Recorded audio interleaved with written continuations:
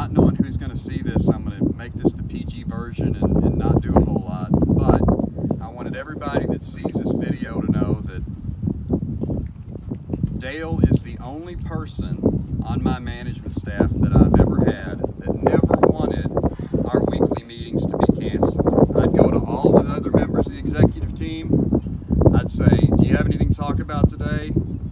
If you don't have anything super important that's pressing, we can cancel today's meeting. Whenever I would try that with Dale, he would look really disappointed and he would say, well, I'd really like to get together. And he'd tell me all the things he was accomplishing, which by the way was always a whole lot. And he'd ask me for any feedback on what needed to be done differently. Speaking to you directly, Dale, on the eve of your retirement, I wanted you to know this. Of all of the IT professionals I've ever been around, I found you to be the one that worked the hardest, that cared the most, was the most technically competent, and knew the bits and bytes of the business.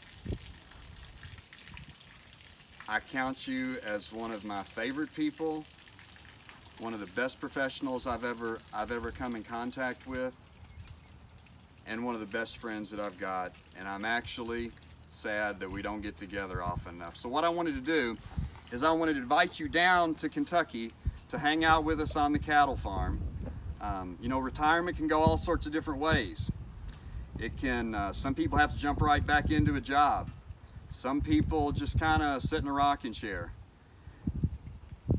I hope what happened to you, or what happened to me, doesn't happen to you, and that's that you end up with a bunch of nasty cattle, and the most fun you have during the course of a day is making sure that their manure is removed and making sure that they're fed and they're watered and they're happy, only for the goal of selling their calves to take a tax loss at the end of the year. Because apparently, even though steak costs a ton at the grocery store, farmers don't make any money. So try to find something that you either love to do or that you can make a little money doing.